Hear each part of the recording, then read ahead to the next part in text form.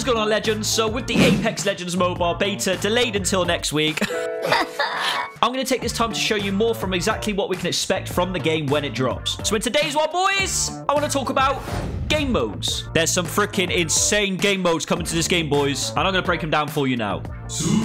Okay, so starting with number 1, Battle Royale. There's no point in me even talking about this. If you don't know what a Battle Royale is already, go and play Roblox Strucid. That's literally the best BR in the world. Stop the cap.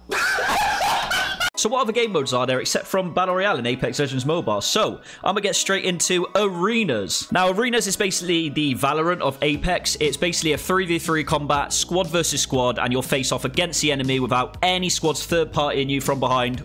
What? And you can literally just focus on surviving and winning the fight just against that team. You'll basically compete over multiple rounds, striving to be the last one standing each time. Before every round starts, you'll be able to use materials earned during the previous round to get and upgrade weapons. And if you're eliminated in that round, your squad mate will not be able to revive you. So if you die, you're dead. But you'll be ready to fight again the next round. Now, if you go all the way to the 9th round, and let's say it's a draw, 4 versus 4, then the game kicks into an insane sudden death mode. So you'll all know exactly what sudden death is. Whoever wins that round 9 will win the game. Now in this mode there are tons of little maps. They're all snippets from the actual Battle Royale mode as well, so you get to experience, you know, a bit of King's Canyon, a bit of World's Edge, a bit of Olympus, so it looks pretty cool. And as well, guys, we all know that there's a ranked mode in Battle Royale. There's also a ranked mode in Arenas, so if you're bored of ranked grinding in Battle Royale, get yourself over to Arenas as well. So there's 2 different ranked modes yeah. There's 2 different rank modes to grind, so that's pretty cool. Now, in the last beta of this game,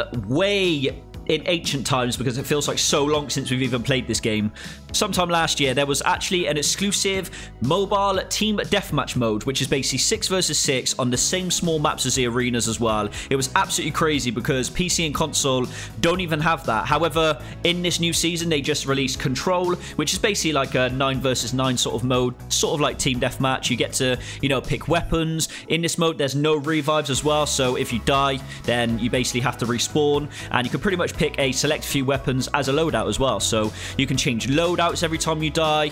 Not sure if this game mode is going to have a ranked leaderboards, but if it does, then that means we have 3 different ranked grinds on Apex Legends Mobile. Now, boys, tell me in the comments how good that would be. If you're bored of Battle Royale, you can do Arenas. If you're bored of Arenas, you can go do some freaking team deathmatch. How insane is that? Lit. Alright, now in every single game, there is always some limited game modes, boys, alright? So, in the previous betas that we know are already coded into the game and ready to play, there was a few limited time game modes that actually were announced, and they were freaking fun to play as well. So I'm going to go over the 3 that I remember from the betas and give you a little bit of description on each one. So number 1 is Armed and Dangerous. Now this is my favorite mode. It is basically sniper rifles and shotguns only, and there's only a few common body shields that can be found. So you can only use shotguns like the Mozambique, yeah. the Peacekeeper, the Eva, the Mastiff, and then you got like snipers like the Longbow, the DMR, the Triple Take, and even the Kraber as well, the Beastie Kraber. So there's gold variants of weapons spawn in high tier loot zones and in airdrops, and all rare armors are disabled, so you can only use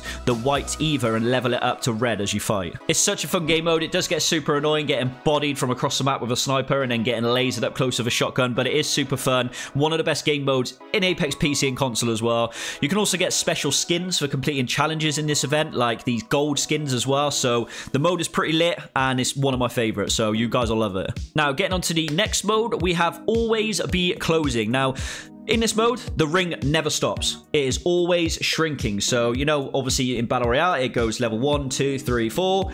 It literally never stops. So it's constantly slowly moving in, except for a brief time near the end of the game. So in my opinion, this mode is amazing for getting high damage badge, you know, like the 4K badge and the 20 kill badge as well. Because when you get to that last ring at the end, there's so many people fighting. It's just a massive freaking brawl at the end. It's like a freaking wrestling ring. It's mad. So this game mode is good for getting badges. So you guys will love this as well. And the final one I want to talk to you guys about is the airdrop takeover. Now, airdrop escalation or airdrop takeover is a newer game type, but instead of launching as its own limited game mode, basically the developers add it into the normal Apex BR mode. So when you go onto BR, you'll load up, and basically it's similar to you know, the play Apex mode, but it comes significantly with more supply drops, and the supply drops basically drop in clusters. They drop at there's about 5 different supply drops that drop separately all around around the map. Each care package, you know, it contains gear and weapons of tiers that, you know, depend on the ground. So in like the level 1 moving ring,